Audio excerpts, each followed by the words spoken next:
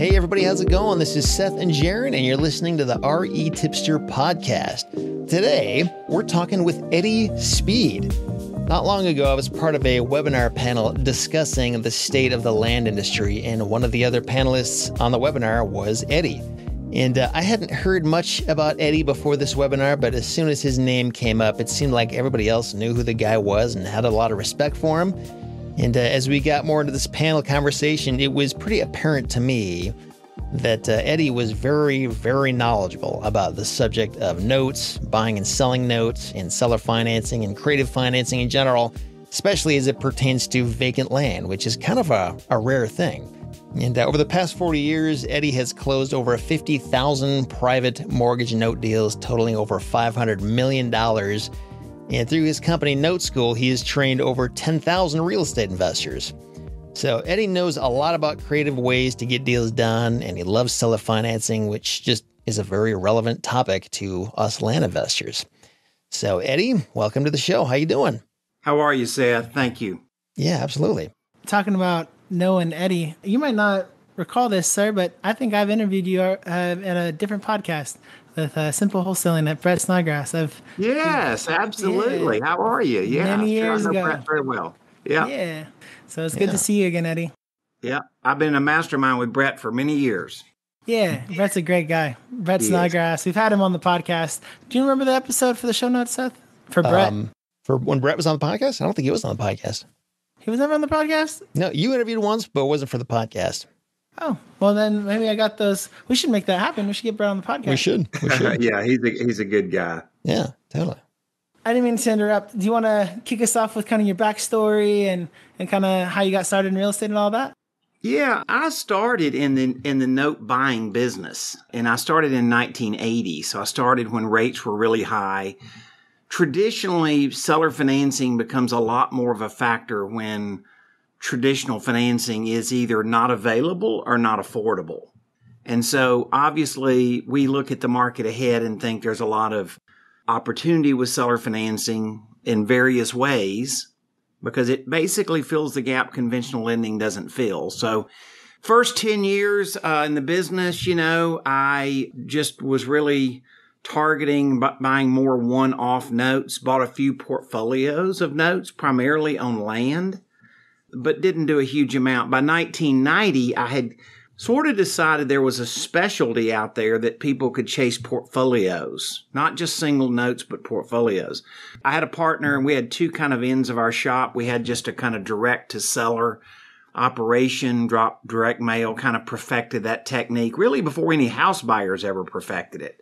And just doing courthouse research and mailing people a solicitation, you can sell your note. I'm sure everybody on the podcast has carried a lot of notes. I've already been seeing those solicitations, and I kind of started that fire. Literally, the first guy to ever do it. But then I started specializing in portfolios, and there was two kind of people that were most likely to carry a portfolio of seller finance notes. One of them was a real estate investor doing houses, buy, fix, flip, sell, owner finance, right? And then there were land guys. And so I bought a lot of paper from land guys, made, I don't know, more field trips than would be countable, in the thousands probably. So I got to see a lot of guys that sold land in various ways, from really pretty kind of resort stuff to what I call worthless land and everything in between. So along the way, I started partnering with guys because a lot of the guys that were land guys, they weren't really good at financial modeling. And that was what I was good at. And so I would partner with them, and I've partnered with guys in various parts of the country. And that's kind of how I ended up in the, quote, in the land business. And the other thing I figured out was I had seen so many seller finance transactions, call it hundreds of thousands, like literally hundreds of thousands. We didn't buy hundreds of thousands of notes, but we saw hundreds of thousands of notes. And it was kind of funny, and I think, Seth, this is kind of where you saw the other day. I pretty quickly decided when I looked at a seller finance transaction, I've got to figure out really quickly who is the most innovative, the buyer or the seller. And that was because how the deal was structured. And so that's what led me to kind of what has become a big part of what the training business is now. And how do you help a real estate investor do seller financing both on the buy and on the sell? One time you use very innovative techniques because you're the borrower, you owe the money. And the other way is you're the lender. It's pretty different in how you would structure the deal and what's possible. What would be some examples of innovative techniques? It's funny, like to complete your answer, I'm going to have to take us down a little trail a little bit.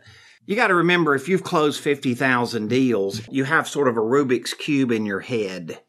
But the problem with a Rubik's Cube in your head is nobody else can follow it, right? It's hard to replace the level of understanding you eventually develop when you've done that many deals and you wake up thinking about it all day, every day.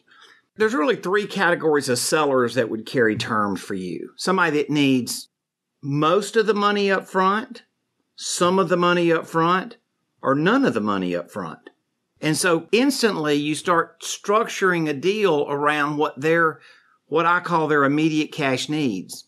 And or are they a candidate to carry terms for you?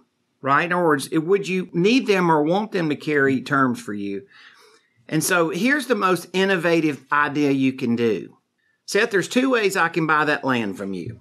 I can buy that land from you and I can make you a cash offer, which means that you get all the money up front, probably selling at a discount. Or I could make you a tax strategy offer. What does that mean? Exactly, 100% of the time. It leads to the next question, right? Which is a psychological sales process. Seth, you may not qualify, but the odds are that you do. And I'm not giving you tax advice, but what I am saying to you that I've paid for a lot of accountants and tax lawyers and people helping me and clients close deals and understanding the tax consequences of selling a property. If you sell a property today, you're probably going to trigger a pretty good profit and you're going to pay tax on it. But the IRS allows you a couple of provisions. You could call them tax loopholes. You're not cheating. You're not following the law. It's just what's allowed. You just didn't know that. One of them is if you carry payments over time, the IRS calls that installment sales. You pay taxes as you collect the payments. Now, Seth, another thing is the way capital gains works, it's kind of like ordinary income. It doesn't start taxing you on $1 earned. There's a threshold that you have to earn before it becomes taxable. So if you're stretching out your capital gains over a period of time, guess what it's probably doing to your capital gains tax? It's not meeting the threshold because you're getting it in increments and you're not reaching that level that gets taxed. Does that mean that you possibly could sell your land on carrying payments for me and allow you to essentially not have to pay capital gains? That's what that could mean. What do you do in terms of like underwriting borrowers though? Because I know that a lot of I don't do any terms deals whatsoever because I don't know if this is true or not, but I've heard somebody say that the rule of thumb is like 40% default rate in land. So as somebody who buys notes, obviously you don't want that kind of default rate. So what do you do to prevent that? 40% default rate if you're doing no underwriting, right? Which is what many people do, is 0. I don't care. Just whoever, let's get started. Let me say this, Jaron. I am an advocate for seller financing. I'm an advocate for good seller financing. There are some people that I don't believe are good actors in the business that sell property on seller financing and they're creating a pile of junk. I don't think they're good operators. And that's what you're describing. Somebody that sells land and says, I have a 40% default rate. Well, you suck as a banker. Yeah, I would agree. I don't think that's good for our business. I think it invites trouble. And I just wish like heck it didn't exist. First of all, here's my litmus test. Are you selling good property? If you're selling an acre lot with no water or sewer, and it takes 2 acres for the county to allow you to put a water and sewer on it, what are you going to do with that land? And I know we're kind of switching gears here. Originally, Eddie was talking about, buying land where the seller is financing it to him. Now we're switching gears and talking about selling land where we are financing it. We're in the land flipping space that we're in. That's usually the situation. And I don't want to say it never happens, but it's pretty rare for a person to make, a 30% offer and request seller financing from the seller, or even do that at all. Not never, but it's not common per se. But here's what happens, Seth. Let's go back to the buying on terms. What about the good land that they wouldn't sell and because they wouldn't take 30 cents on the dollar? Yeah. And I mean, another way to do that would be to structure it as an option or like a lease purchase or something like that. But you're right. I mean, I don't want to do a lease purchase. I want to buy the land and have the title in my name. I don't want to get a promise I'm going to get a deed somewhere in the future. If they got good title on it today, let's close. And what I would say to you is, in the land business, I totally believe that you can double your conversion rate if you work a term strategy correctly. You're talking about terms, acquiring with terms? Yes, sir. Okay, gotcha. Absolutely. And here's why. You're making a pennies on the dollar offer, and certain people, they're in a situation where they would accept that. But let's be fair about it. Most people wouldn't accept it. Higher percent wouldn't accept it than would accept it, correct? Correct. Okay, well then what about the people that would sell that have a price stuck in their head? Then all of a sudden you're showing them a tax strategy they've never considered. Then all of a sudden you're saying, instead of getting a tax bill every year, what if we reposition it and got you a check every year? And I would say to you that my life experience with land guys that I've worked with is the better land, the better quality land that they deal in, the people are carrying terms because they're more sensitive to get the price they want. They're not so worried about getting cash today. Here's the thing about the tax strategy offer is you don't have to sell seller financing. The IRS sells it for you. Can we dive into how that deal would be structured? Because I would imagine. I think I know where you're going, Jaron. I think maybe a different way to structure the question would be, under what circumstances does it make sense for a land flipper to offer to buy with terms?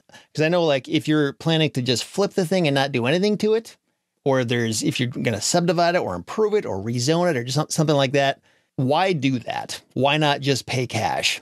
That's exactly right. There's a decision tree. So the first question is when you're buying the land, how might I sell it? So if I'm going to buy a piece of land that either I don't want to own or finance because it's not of the quality that I'm willing to hold as my collateral, I can't find somebody that's likely to pay me. Or maybe I find something that's so good when I resell it that they're not going to be willing to let me seller finance it.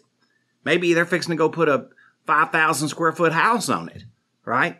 So there's reasons where I do a decision tree and I say, is that land something I'm likely to successfully seller finance when I sell it? That's the first part of the decision tree. What would I do with the land? If I can sell it and seller finance it, then I'm going to make a terms offer and try to buy it on terms. I'm just going to buy it on way better terms than I sell it.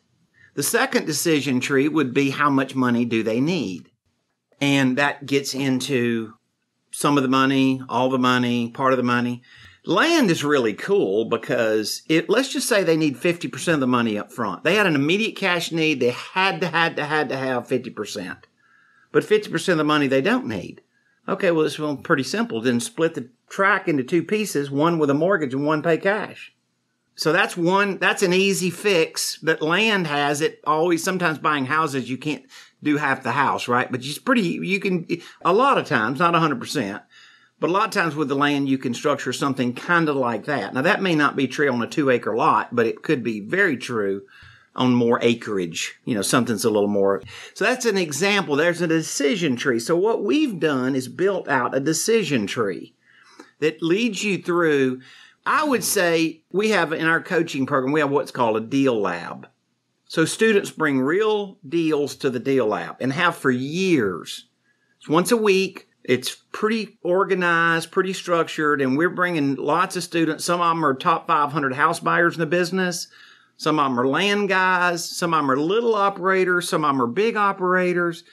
And so what we've then gone back, we went through a lot of effort and we've broken down what are the most likely decisions that needed to be made. And we broke it into 3 decisions. Basically, well, how much money do they need compared to what it's worth? Then once you do that, then how do you make an offer? And so we've developed some things to take it out of what I would say of an art form just to a system. When I developed it, it was an art, right? I knew all of these things. I know the most likely things that a customer will do. I know how to structure a deal. And so I developed things that are like, okay, just assume you're going to do it this way. You're saying, what is that? I'll give you an example. Let's say you're buying a piece of land for $100,000. We're going to structure $70,000 of this deal is going to have some interest and start making payments. Probably annual payments, but they're going to start making payments. And 30% of the deal are just going to be payments that are going to be made at a future date. Like a balloon payment? No, it doesn't have to be a balloon. It could amortize. You could make it a balloon, but you don't have to make it a balloon. Now you say, well, Eddie, why would you do that? Because I'm going to pay less interest on $70,000 of the mortgage paying interest than $100,000 of the mortgage paying interest. And I have discovered that most people will let you split those debts into two payment structures. I've also discovered that people will let you do an increasing interest. So I might go from 1% interest to 5% interest. You say, why would you agree to 5% interest? Because the 5% is on very low amount of principal compared to the original amount, right? So there's things that I've learned that I would say I've developed the art. So think in terms of I teach somebody how to do it. I've already drawn in the lines. They just have to color it in, right? I've done certain things that I know that the 80% of the time, the best deals I've ever seen were structured in this framework. Not 100%, but 80% of the time, if I draw the framework, then I just allow somebody, and then there's certain little variables, like how much interest do you start with and how much interest you end up with. You're going to have to pick those numbers. What do you want your payment to be? Now, if you're using Excel, you just plug in those numbers and see the result, or you change a number and see that result. I built the framework in where there's certain structures that I would say, try it this way. You don't need to figure it out. I've already probably done that enough times to know that the seller will be willing to do this if you position it the way I say. And then you can pick certain numbers, and then Excel does the work. So Excel does the calculations. We built models and Excel does it. Or if you change the number, if you make it instead of 1%, you start out with 2, you can see what the difference is. Or if you want it to make it, you say, Eddie, why do you do a high interest rate on the back side of the note? Because sellers want to go to tell their brother-in-law that they own or finance that property at 5% interest. That's just a truth I have found. And we've taken the idea of buying on terms and how do you structure it, and we've created mechanization out of it. Because otherwise it just takes too much experience to get started. And so that's what I had to do as a training company, is take things that we had run of lots of experiments, hundreds and hundreds of experiments, and then melt it down into the most likely chance that somebody would do it. And then once you do that, they're just following a decision tree. And the customer takes you down that tree. So that's how you go from Star Wars to a highway. Yeah. I think maybe it would help to understand like a hypothetical or even maybe a real example. Say if you're going to buy on terms and then sell on terms. Let's say we've got a property that is worth $100,000. That's the market value. What would be a sensible agreement for you to buy on and then sell on? Like, what should that margin be so that you know, okay, this is a good deal versus this is not a good deal. I'm not going to do this. Well, one thing about it is when you're buying on terms, you're making money two ways. You're making money on buying at one price and selling at another, but you're also paying one cost of interest, and then you're re-renting the money if you sell it on a wrap note at another cost of interest. Seth, I can take $1 million deal and pay 2% interest and sell it at 7% interest, and I'm making 5% on $1 million, and I never made a profit selling the land. I sold the land for even money. The other way I can do it is, and this is how I do my land business, a lot of the time is we buy land and we reaggregate it. You know, I wouldn't say we're developers. I would say we're land reaggregators. And what does that mean exactly? Well, When you're a developer, you don't have all the tax benefits you do if you're just selling land held for long-term purposes, right? So in order to do that, I may buy a piece of land and I've got the financing structured where I'm not under pressure to sell it quickly. So maybe I can keep it for a year. And then I just break up the land and sell it in smaller tracts. I may not have to go put in roads and septics and that kind of thing because I may be dealing country property where I can just carve it up. So in that case, I can buy 100 acres of land and then resell that land in 10-acre tracts and make a very good profit just because 10-acre tracts per acre cost are far different than what 100 acres cost. This sounds pretty similar to what Doug Smith does, who we interviewed in episode 135. Would you agree? Is that kind of the same approach for the most part? Yep, I know Doug. Yep. Okay. And I know that's something you can do pretty easily in Texas if you stay over that 10-acre limit. It's not necessarily that easy other places, so you'd have to make sure that's actually feasible. It definitely depends on where you're operating. I would say that, Doug is in the Houston area and I'm in Dallas-Fort Worth. Doug is doing exactly what we're doing as he goes out and gets out in the country where people are wanting to buy weekend places. They want to go have some acreage and go shoot a beer can with a pistol and ride the kids with the four-wheelers, and it's that kind of thing. That is really a very, very viable model in a lot of parts of the country. Now, some counties or some areas won't allow it.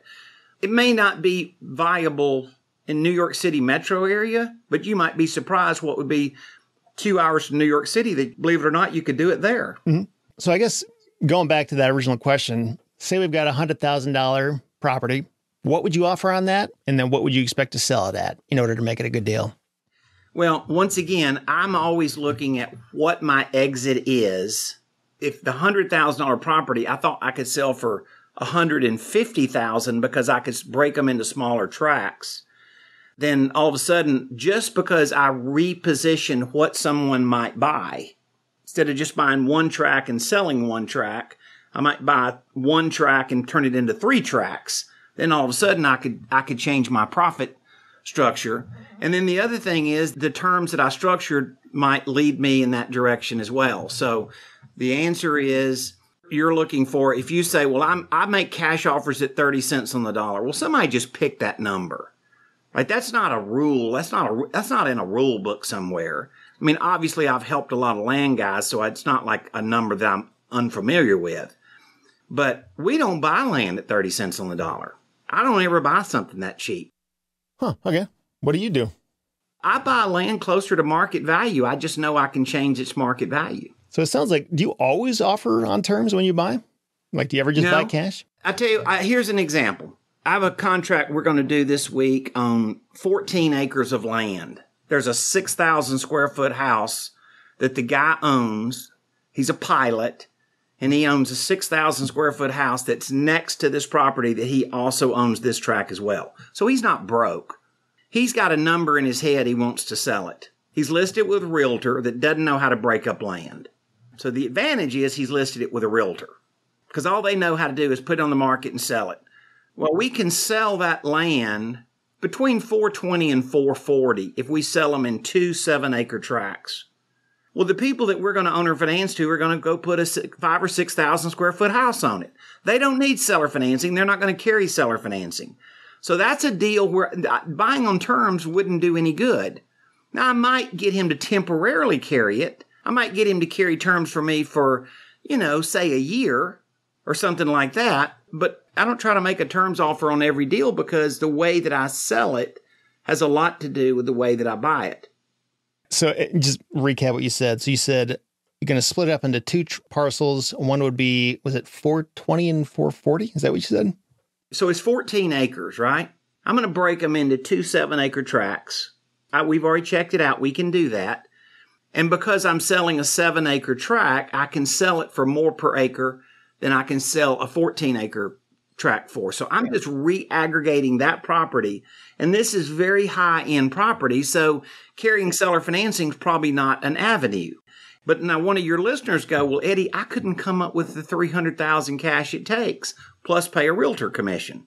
Okay, well, then that's where you would carry terms. You might get the seller to carry terms for you just so that you didn't have to go find financing for that kind of a deal. So that's what I would call temporary seller financing. So in this case, you said 300,000. So you'd be buying it 300,000 cash and then selling it for 800 or 900 grand altogether when you sell both properties? I'm going to sell it for 440. Or altogether or per parcel? For the two tracts combined are 440,000. Okay, gotcha. I'm not really buying the property at that much of a discount. I'm just changing what the property's worth because of the size tract that I'm selling. That's just an example of how you deal in land where the guy, if I made him the 30 cent on the offer thing, I know he's going to laugh at me.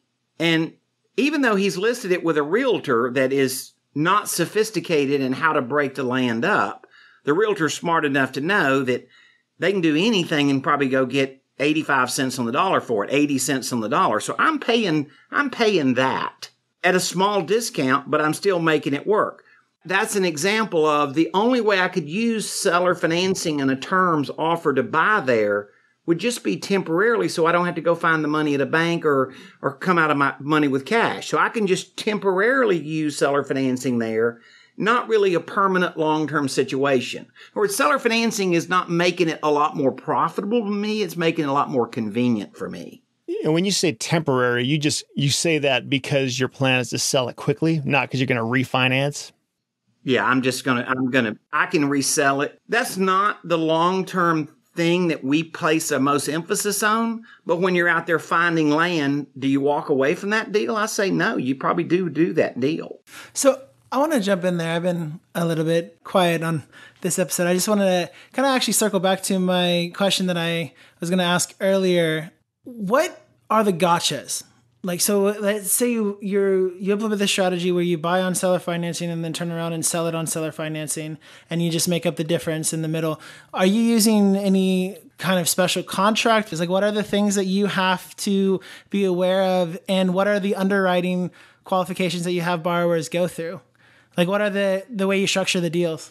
We're jumping the fence again. I just want to make sure everybody's clear about this. Now we're not talking about buying on terms. We're talking about selling on terms. Yep.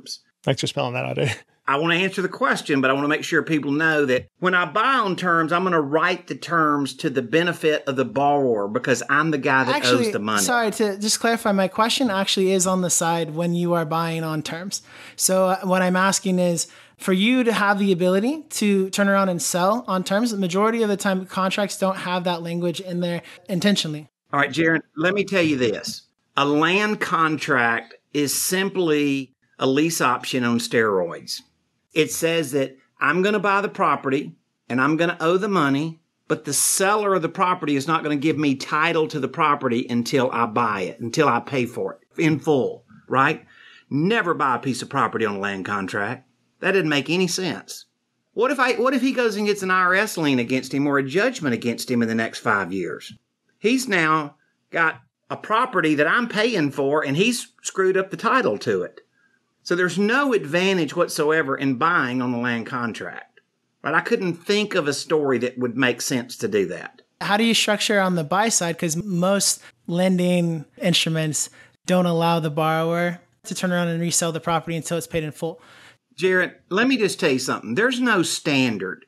It's your chalk and your chalkboard. When you say most what? Right? And first of all, just because somebody says, well, that's how a lot of people do it, doesn't mean that's how I do it. When I'm doing terms, I'm dictating the terms of the deal, and I'm not copying anybody else that doesn't make sense. Yeah. I'm assuming your structure is superior to what's standard, but I just wanted to know, just trying to wrap my head around it. Okay. So let me go back and say this. If I'm buying on terms, I'm going to sign a note and a mortgage or a deed of trust, depending on what state it's in, and they're going to give me title to the property. The provisions of that note or mortgage are not going to look normal. I'm going to write a lot of provisions in there that a bank or a mortgage company would never agree to, and a seller will agree to every time. Now, I'm not going to go get into the 20 things that can be, because that's going to be a Pandora's box. What would be the top 3, out of curiosity? Top 3 would be I would have a ability to exchange the property for other property. They call that walk the mortgage. So if they gave me 0% interest or 2% interest, If I ever wanted to sell the property, I just moved the mortgage to another property of like value or better. Interesting. Well, number two, I would do a release of collateral. So as I pay down the loan, they release part of the property. So I don't let them get ahead of me where I have 100 acres tied up and I owe 20 grand. As I start paying off the mortgage, they start releasing part of the property. How does that work? Is it like they're changing the legal description or something? It's just your chalk and your chalkboard. You write it up. I mean, you're an old banker, Seth. You understand how lot lease provisions work for a developer. I've never heard of that where you like say, okay, now I own this 20% eastern corner of the property because I paid this back. Like, is that what you're saying? Land developer pays down the loan. He has a lot release provision. Otherwise, he'd have to go sell every lot all in one day, or otherwise he couldn't walk himself off his debt. I see. So you're saying like when it's split up, 20 lots, and he's paid it down by 20%, he owns 4 of the lots now paid off, and the other 16 are still collateralized? Is that what you're saying? So as I pay off a loan, I have them start releasing part of the collateral. Once again, I know a bank or a mortgage company may not agree to this, but an individual will every time. The third thing I would say to you is I secure a right to buy my own debt. So they're going to wake up one day and they're going to want to sell the note early. Everybody is in disbelief of this, except you're talking to a guy that's bought 50,000 seller finance notes. So I know that people will want money early. Well, I don't want some other note buyer buying my note. If somebody's going to buy the note, I want this guy to get it. And so those are the top 3 things. Be able to exchange the mortgage and move it to another property. Be able to get a release of collateral as the loan pays down, either at closing or after, meaning that if I pay a big down payment, they're going to release part of that property at the closing. Or as I'm paying down the mortgage, they're releasing part of it. And the third thing would be a first right of refusal to buy their note. And so that's an example of things that as you really see case studies and as you really see it morph, you're like, oh my gosh, there is so much profit in knowing how to structure terms. And there is. Not just buy low, sell high, and not just pay a low interest and resell on a higher interest rate, which is very profitable too. But there's other things about it. And the idea, Seth, is this. This is why this matters. This matters for one reason. You are taking land and building your own bank. They say that Warren Buffett owns Nebraska Furniture to be in the finance business. I can tell you this. The most profitable entity in every big car dealership out there, the most profitable part of the car dealership is the finance department. Yeah, I believe that. How about these crazy furniture stores that carry selling furniture and let you pay them later, right? You think they're losing money? So the idea is this is the whole idea of your land is just a vehicle to be in the finance business. And once again, on the surface, when I taught this for years, it was a little too complex. And then all of a sudden we started building out these decision trees. And then all of a sudden we could take somebody and say, okay, this would be good land for me to owner finance, so I'm going to try to buy it and get them to owner finance me. They're a candidate. How much money do they need as a percentage of the sales price? Do they need half of the money? Or can they owner finance 100% of the property? Or what's that look like? And then how do you structure it? Well, then, because I've structured so many deals, I build templates and say, this is how you're going to offer it. Versus you're trying to sit down and take a yellow pad and a calculator and run all these numbers and stuff. We built templates, and you literally can just take an Excel spreadsheet and start loading those numbers in there, and boom, okay, well, that's how it's going to work.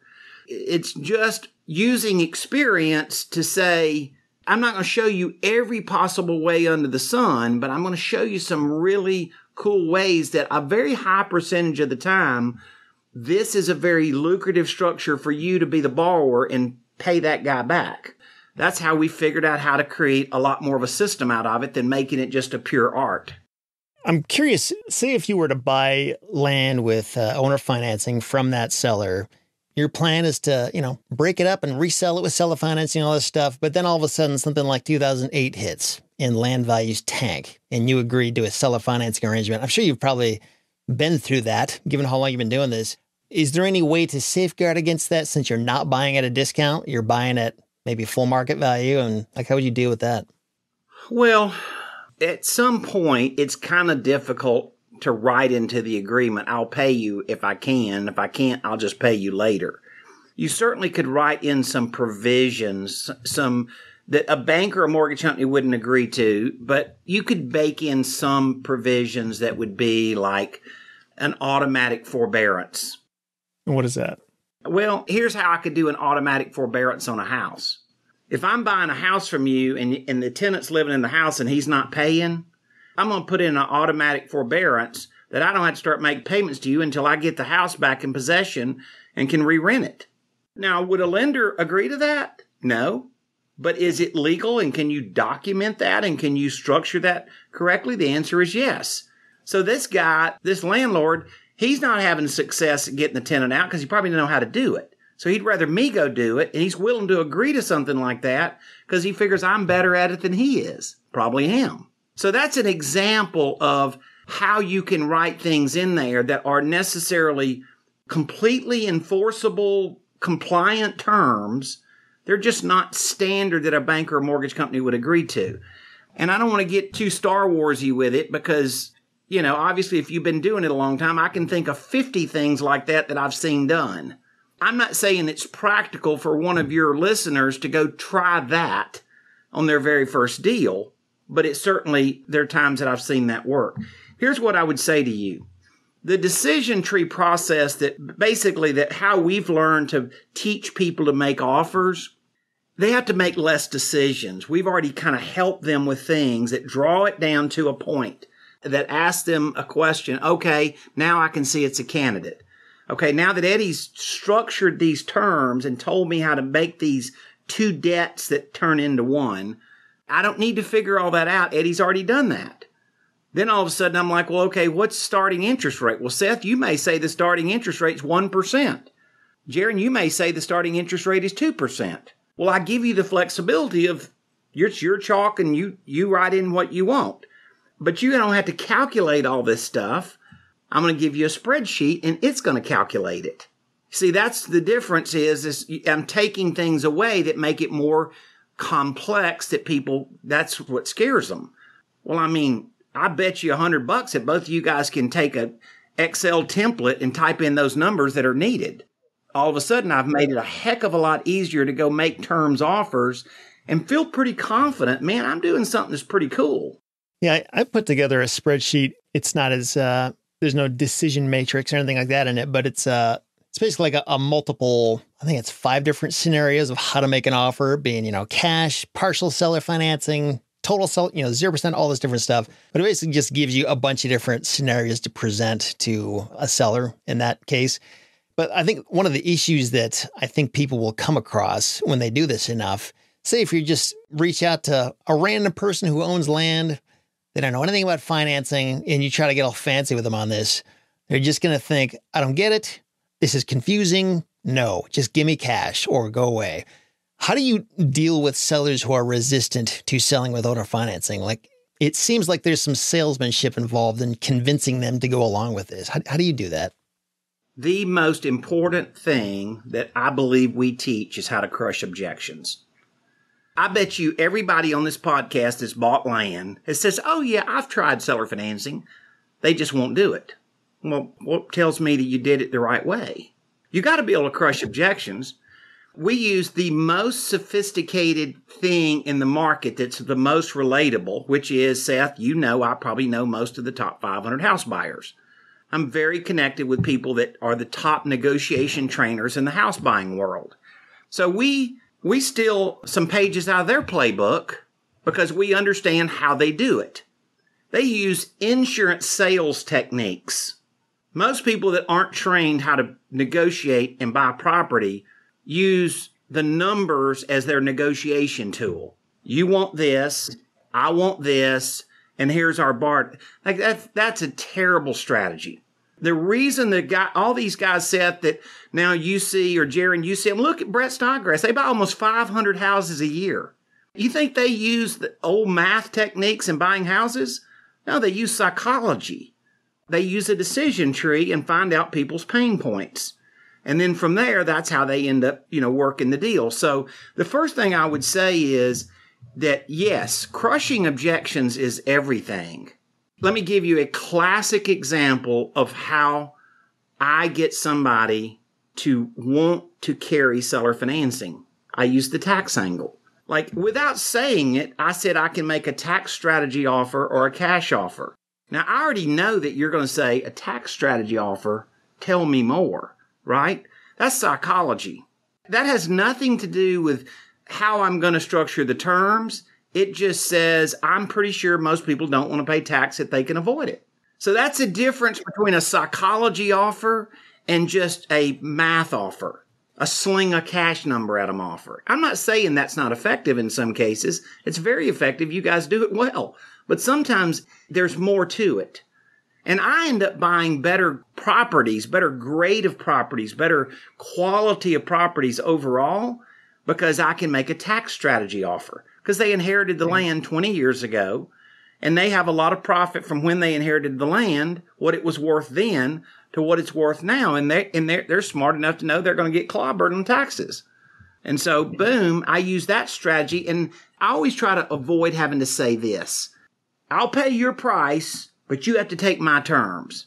The IRS is the one that says that if you want this tax benefits, this is the way you have to do it. I didn't write the IRS law. I just am familiar with it. So now all of a sudden, when I get them in that mode, of course they're going to agree to all kind of stuff that's on my terms. Now, how do I know that? Because I've seen several 100,000 seller finance transactions. I know what is normal to a person seller financing in their head. It's what you said a while ago, Jared. This is normal. This is customary. Customary for what? Customary to who? What rule book were they reading? But I've seen so many transactions now, I've patterned it. I've asked people, like, why would you carry payments and not collect a payment for the first 2 years?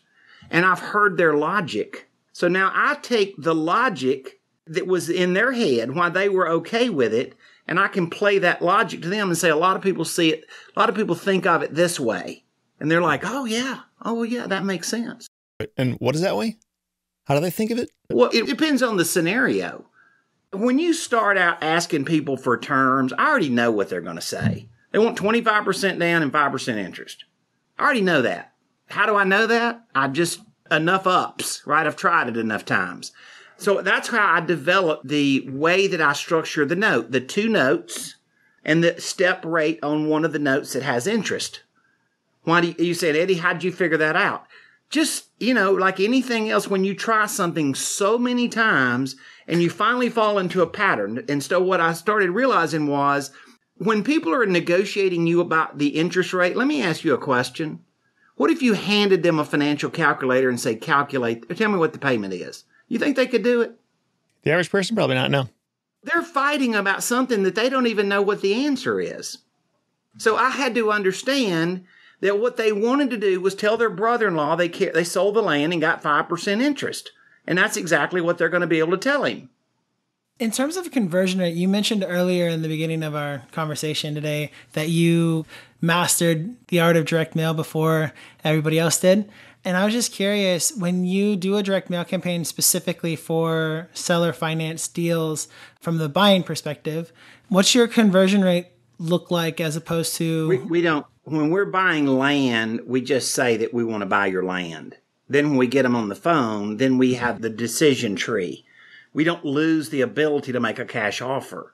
So, we still use direct mail and we buy land. We do a lot more of a better grade of direct mail piece. And the reason we do that is because we believe that probably the quality of the land has a lot to do with the quality of the mail piece you're sending.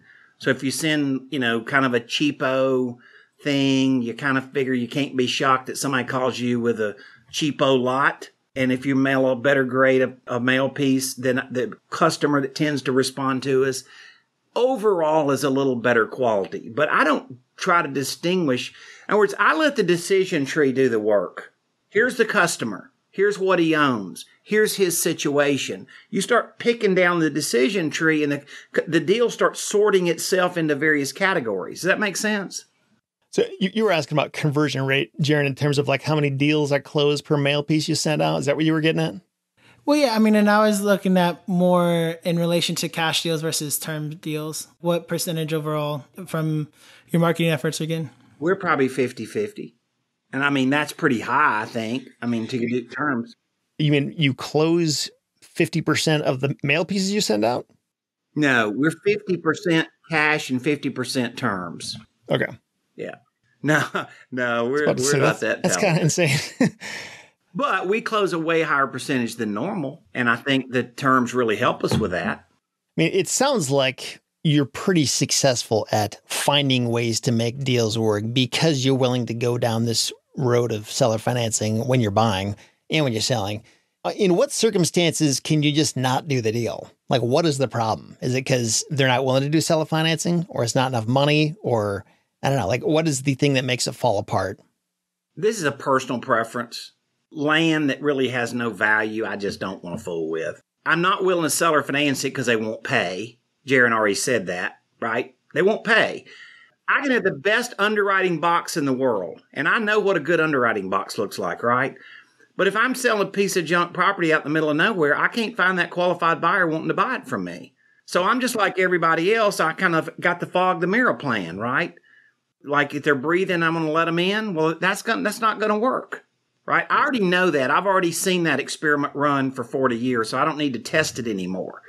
So I don't like that kind of property for that reason. Now, if I can flip it for cash, and there are occasions where I just know I can flip it for cash. So if I'm buying a piece of property that's not I would not care for it personally, but I know that there's a market and I can sell it, it's okay.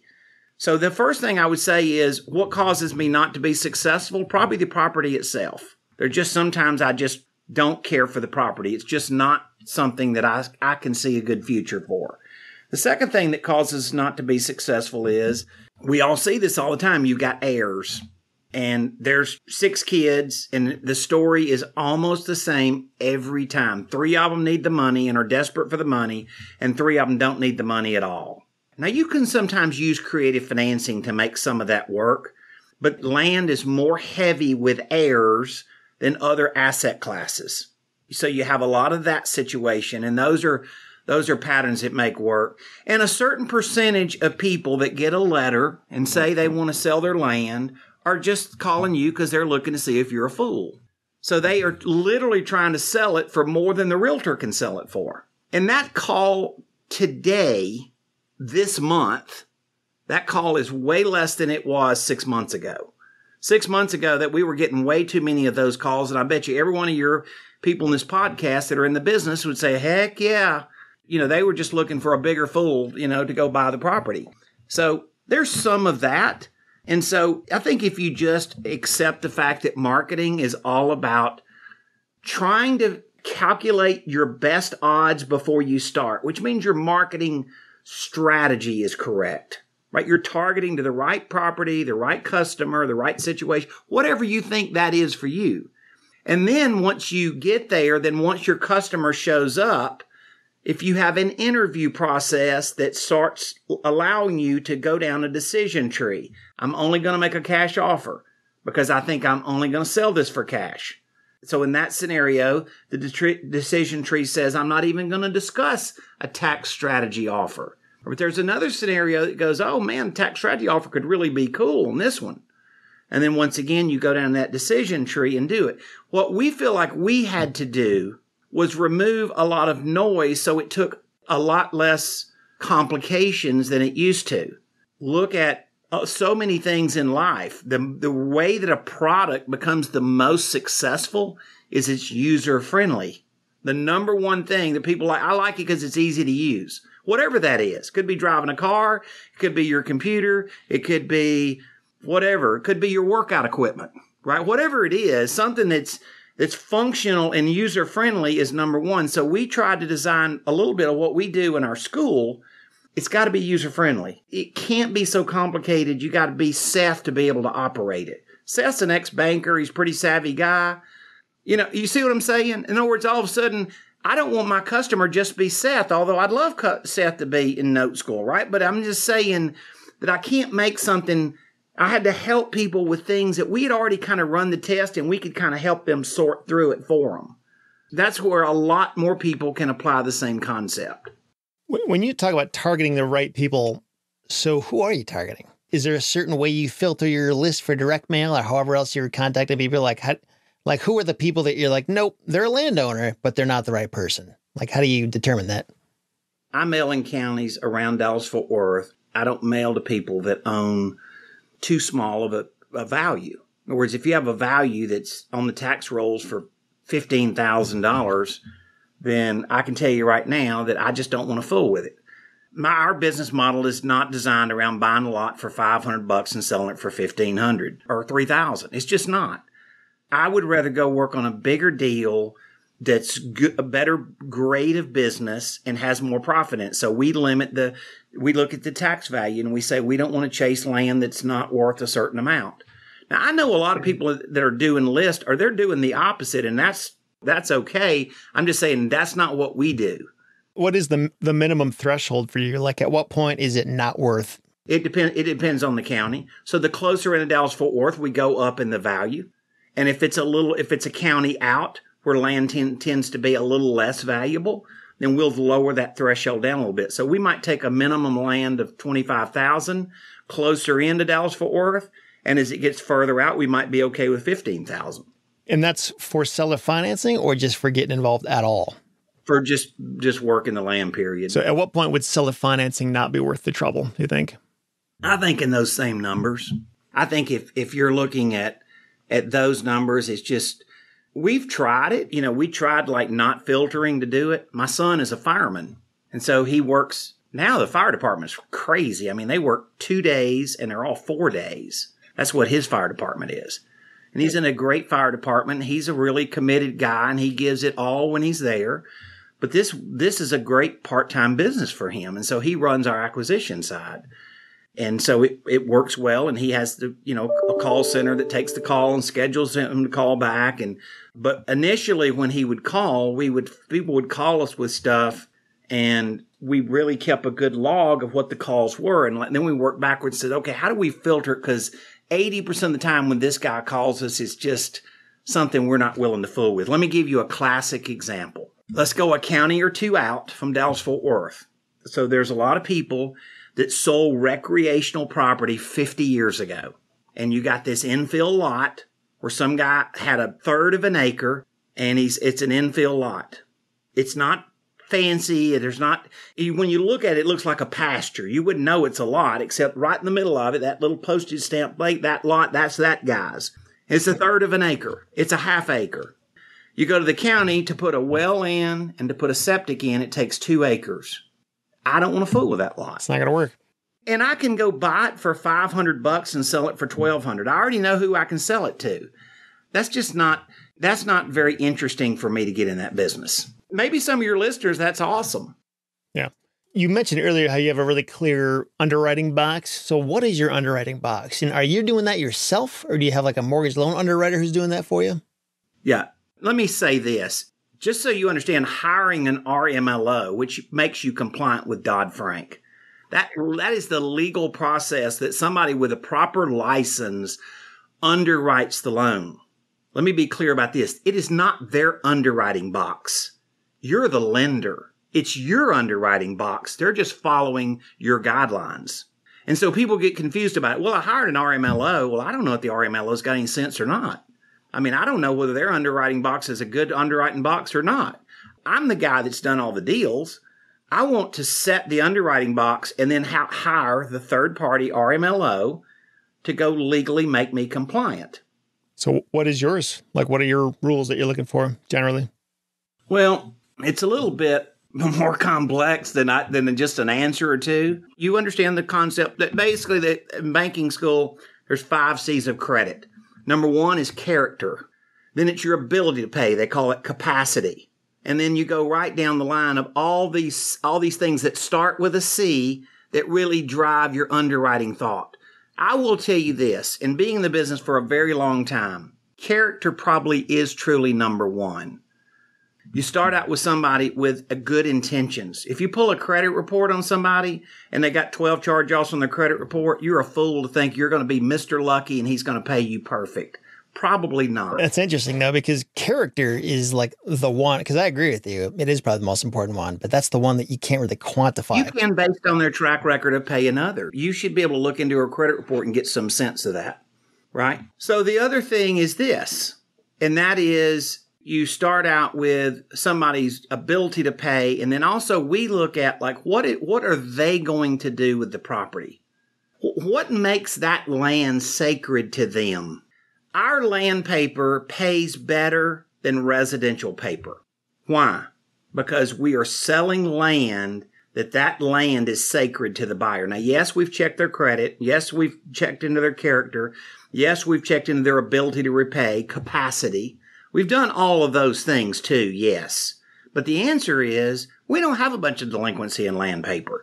So when a guy says, well, I sell land, I have a 40% default rate, I can almost tell you what the problem is. Poor collateral, poor underwriting. That's actually, that's a really valuable insight that the land is sacred to the buyer. Because you're right. I mean, if they need it, if it's a big deal to them, they're going to find a way to make that payment. So one obvious way would be like if that's their home, their primary residence. Are there other things that would make it sacred? Like what would be identifiers to be like, yes, this person's not going to default because this means a lot to them? Well, here's how I would easily define that. You ever meet somebody and just in conversation with them, what'd y'all do last weekend? Oh, we went to the farm. And you hear that passion in their voice. We went to the property. We went to the land. We went to the ranch. We went to the farm. You got that? That land is sacred to them. And that's different than somebody buying a piece of land out in the middle of nowhere they'll never go see. And they they have poor credit underwriting when they bought it and you carried terms. And then all of a sudden, Jared, they're that statistic that you just said a while ago. Well, I already know that statistic. I mean, I'm a note guy for 40 years. I've seen well over 5,000 portfolios of land deals. That's a lot. And so I've already run that decision tree. You see what I'm saying? I've already figured out if I'm going to do this, this kind of paper works, this kind of paper doesn't work. In my mind, I've already mapped out that decision tree. And part of what I'm trying to do in note school is kind of show people like, okay, if you had a guy that had made that many field trips and saw that many deals, what is it he learned that would save you a lot of time in figuring out? And Seth, I'm going to be honest with you. I'm not in agreement with a lot of the land gurus out there. And you kind of figured that out. I don't think they have more experience than I do either. Yeah.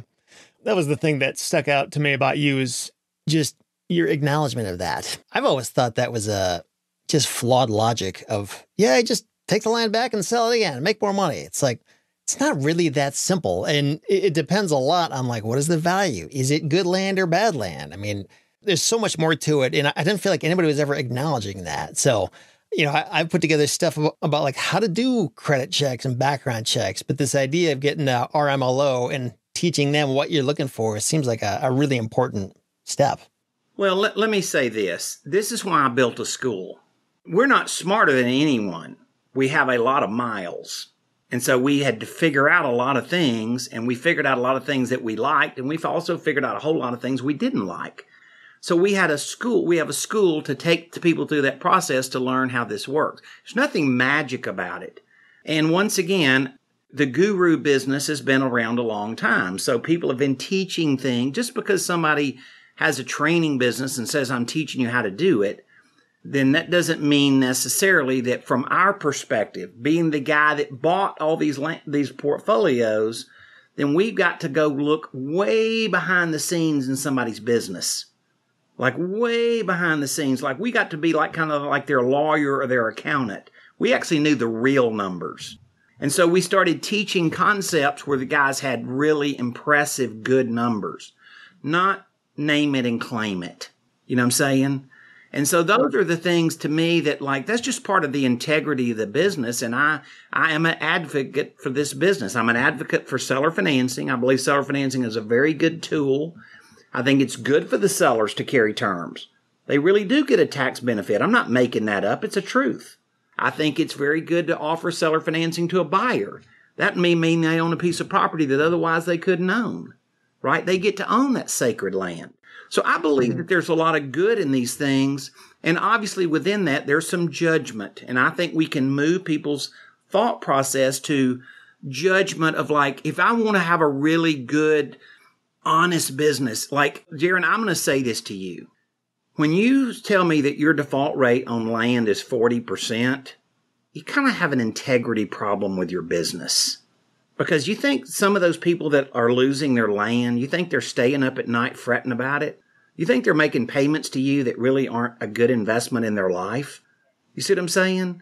So there's a lot of things that you can do to really tighten up what's possible, all within the framework of you have a very profitable business. Yeah, that makes a lot of sense.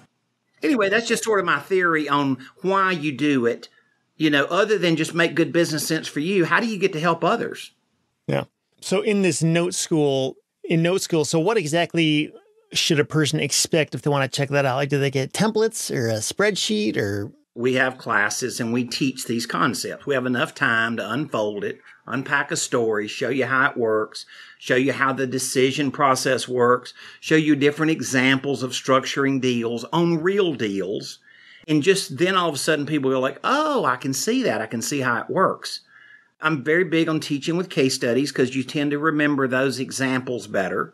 It's just showing people the same thing. I don't care what asset you're dealing in. You come to note school, we're going to teach you how to buy houses. We're going to teach you how to buy office buildings. We're going to teach you how to buy warehouses. We're going to teach you how to buy land. We're going to teach you how to structure terms on all those things. And those terms, that it doesn't matter what the asset class is. If you learn how to do it and buy it on terms, then what, some guy's in the warehouse business and another guy's buying an office building and another guy buys houses and you buy land, it doesn't matter. I am a land guy. Trust me, I use the same strategies in buying land. So we teach ideas, and then we also teach you, wait a minute, this really matters a lot. And in some other scenario, no, this probably doesn't matter. Am I worrying about, am I learning a technique that only house buyers use? No, that's not true. Like anything else, if you have a good sequential process of building blocks of knowledge, then all of a sudden people start learning to see more clear as to what's possible. And that when you get what's possible, then you really change your business. Well, Eddie, I appreciate you coming on the show and answering some of our questions. Super helpful. For the listeners out there, if you want to check out the show notes for this episode, it's retipster.com/141, because this is episode 141. You can find links and resources to the stuff we talked about in this conversation. Yeah, thanks again, Eddie. Appreciate it. I'll make sure in your show notes, I'm going to give these guys a free training if they're interested. And if it's appropriate for them, and I'll put that in the show notes. It'll be noteschool.com/get started. So I'll make sure that we get that information to you and put it in the show notes. It'll be a workshop. It'll be a little something where we can take these ideas to a little deeper level. Awesome. Appreciate that. Yeah, I'll include that in the show notes as well. And yeah, you guys can check it out. All right. Thanks again, Eddie. Good to see you. So there we have it. There was our interview with Eddie Speed. Thanks again, Eddie. What did you think about it? It's a very interesting strategy to buy on terms and then turn around and sell on terms. But I don't know. I just feel like there's maybe more to the story than we see, because that just seems like it reminds me a lot of where you do you buy on assignment. Sandwich lease or something? Or yeah, like a sandwich lease type kind of stack lease. Basically more money coming in than is going out kind of thing. Yeah, I don't know. I think I would rather just go find a partner and just, a money guy to just put up the capital to do deals and just be off to the races. I just feel like the one thing that is interesting about this strategy is that it does give you a way to capitalize on deals that you otherwise would not be able to, because they want closer to market value. Yeah, I think that's the biggest thing for me is just, it's like another tool in your tool belt to grasp more opportunities. Kind of like, back when I interviewed Jesse Marchand in episode 119 and he was using options. I mean, a lot of times that's not going to work for you either, or that doesn't make sense, but sometimes it does. And to be able to draw on that knowledge when the time comes up and just know, hey, here's another avenue we could go. That's a big deal, just to understand that there's still opportunity there. And sometimes it's huge opportunity if you're just willing to not be so rigid in only buying for cash at a huge discount. But again, like the thing with seller financing that a lot of people don't realize sometimes ever, or at least until they get into it, is that there's a lot to know about it, like state specific law and like collecting payments and underwriting, like all of this stuff. these are all barriers to entry. Like it's complications that you don't have to think about if you're just doing cash. I think if you're going to be like a serious land professional, it's worth learning this stuff because like it's your livelihood. Yeah. Getting every possible opportunity. It's worth understanding it. I think maybe the trick is just understanding like, yeah, I could go there, but I don't have to and I don't want to. So just because you know how to do it doesn't mean you should do it. Yeah, or that the circumstances speak to doing it. Like I loved your analogy. I think that's the best way to walk away from this is that this is just a tool in the tool belt. Yeah, and also realizing like this goes way beyond land. You literally any kind of real estate, which anything, a lot of kind times of anything. Yeah, a lot of land Really? investors aren't really thinking that way, but just realizing like this works for anything. Other questions I wanted to ask is like, if he uses some kind of platform like PaperStack or something to find these note opportunities and just the whole business of buying notes. We didn't really talk about that. I think he does direct mail is what he says. And then the deals that don't turn into cash, he just uses it as an alternative strategy is what I get. No, I mean like buying notes from other land investors who have already got sold you. on seller Sorry. financing. Like, I'm not sure where he finds those. Maybe it's just relationships with other land investors out there, but there's definitely some key takeaways here. Yeah. It'd be interesting to see more of those clauses that he includes in contracts. I know he talked about the 3, but it sounds like there's 20 of them. Just understanding like, what else is there? You know, like what should I be doing that I'm not aware of? Yeah. I like the idea though of doing terms with higher down payments and having them go through some kind of, I don't know if we got into the specifics of what he actually has them go through, but I do like that as a general idea. I think that's what distinguishes terms actually being semi-passive as opposed to just being kind of a logistical nightmare, you know? Mm-hmm. Yeah, exactly. But we still got some good nuggets out of that. Yeah. So I guess people out there who listened, if you want to stay up to date with what's going on with REtipster, go ahead and text the word free, FREE, to the number 33777. You can stay up to date on all the stuff going on in our world. And again, if you want to see the show notes for this episode, it's retipster.com/141. Thanks again to Eddie for coming on the show, and we'll talk to you guys again next time. Later.